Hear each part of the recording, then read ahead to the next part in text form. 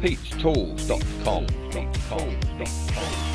G'day guys, Pete from Pete's Tools, great to see you here again today. Hey, I've had a bit of inquiry from you guys. What's the lowest amperage plasma cutter that's actually useful that you can use to cut things with? I mean, I know what they say on the box and what they actually do are two different things. So today what I'm going to try and do, guys, is see if I can actually cut something on 15 amps only. Now why I'm going to do 15 amps is because my plasma cutter only goes down to 15 amps. It doesn't go anything below that. So we'll go 15 amps and see if we can actually have a useful cut at 15 amps. Because I know a lot of you guys are buying like the 30 amp plasma cutters. I don't know if you can buy them any smaller than that. But we'll do 15 amp and then we'll do 30 amp and we'll just show you fellas the difference. Anyway guys, same as usual, like my videos, subscribe, drop me a like, drop me a comment, come say g'day Pete at pete'stools.com, and let's get into it. If you don't know already guys, this is my Cut 40 plasma cutter, and as you can see here, we're 40 amp here flat out, and it only goes down to 15 here. So what we'll do is we'll turn it right down and see if it'll actually cut anything, eh? So I found this piece of steel that I reckon represents a car body panel, but I think it's still about half as thick again as what a body panel is, because it's actually steel. It's not tin like they make the cars out of these days. So if it ends up that we can cut this with only 15 amps, it could be an ideal power setting if you're doing body work and that sort of stuff. If you haven't got a lot of available power in your workshop and you're limited to your air supply, maybe you could get away with 15 amps and a quite low air pressure. Anyway, let's give it a go guys. Okay guys, 15 amps, but I'm still running 100 psi, so let's have a go. Looks like it'll cut it. No worries at all, well look at it.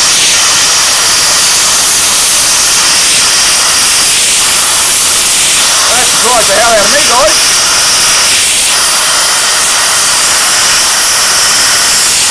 Still going to be quicker doing it like this than with a grinder.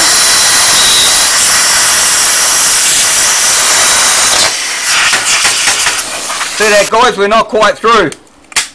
But we're not that far away either. And that is actually steel. It's not shit metal, it's actually steel. So if you were doing car body repair and that sort of thing, it's not this thick. No way in hell is the car body this thick. Well, it's not here in New Zealand anyway. And that would be ideal, I reckon. Let me try and do it with 15 amps at 40 psi, because a lot of you guys got small machines and small air compressors. So let's have a go at that. Right guys, I actually turned it down to 40 psi. Let's see if it'll cut at 15 amps at 40 psi.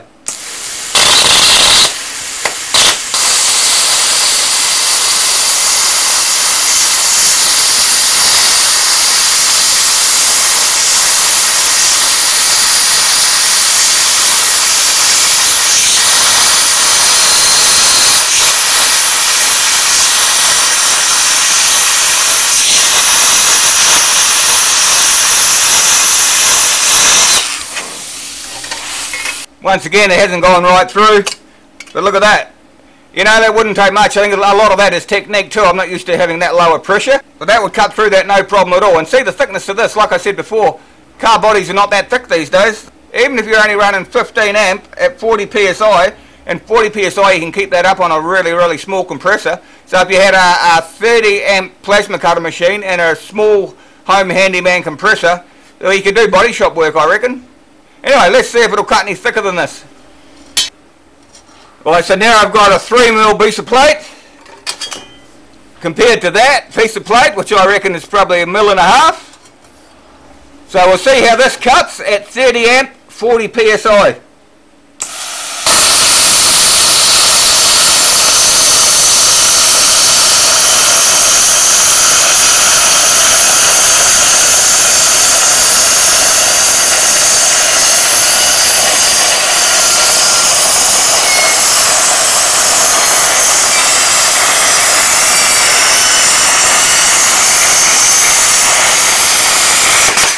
Beautiful. Not too bad guys, eh? 30 amp. Now let's see if we can do it on exactly the same thickness, but I've turned it back to 15 amp again. See if it'll cut. But we're still at 40 psi. It probably won't cut guys.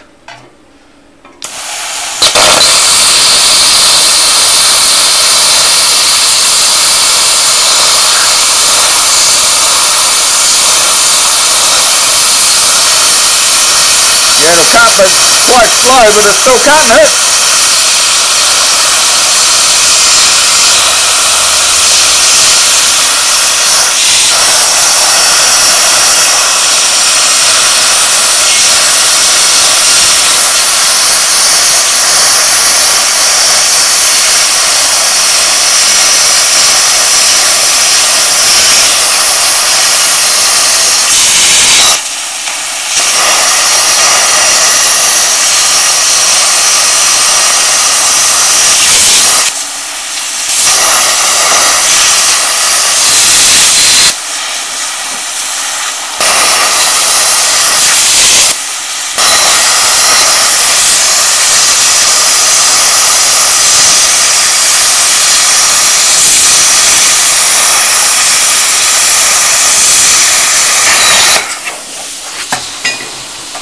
Well, I would have laid money on that wouldn't have cut that, but look at that.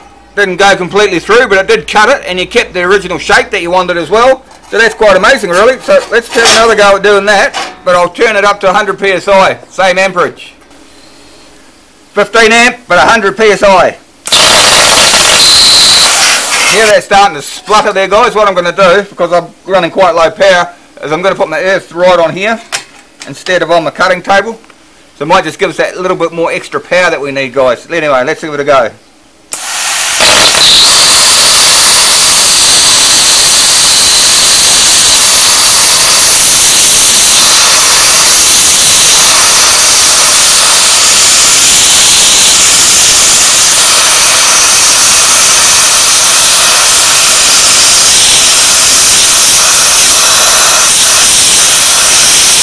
You know, guys, I think that extra air pressure has actually hindered what I'm trying to do rather than help it. Let's just see if we can finish this cut, but I'm just going to back it down to 40 psi. So we'll start again, guys. I've backed it back to 40 psi, and we'll see if it cuts any better.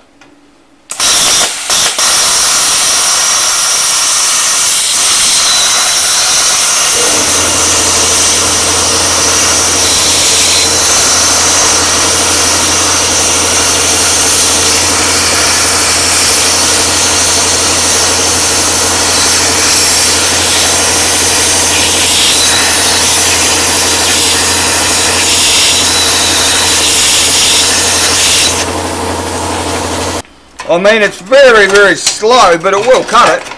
So there you go. You see, if you had to cut something this thick with on 15 amps, lower your air pressure. That's all I can come up with. Anyway, that's quite amazing, really. So, guys, my thoughts, is a 30 amp plasma cutter any good? Well, yeah, if you're cutting body panels, and like I say, this is twice as thick as a body panel, cut through this, no worries whatsoever. And I cut through this on only 15 amps. 15 amps and 40 psi. Quite amazing, guys. And at a push at 15 amps, you will cut this, which is 3 mil. Anyway, guys, same as usual, like my videos, subscribe, drop me a like, drop me a comment, come say good day, Pete at PetesTools.com. Remember to check the description below, see what I find in my dumpsters this week, and we'll see you next time. Bye. And don't forget, guys, like and subscribe to Pete's Tools. Yeah! PetesTools.com.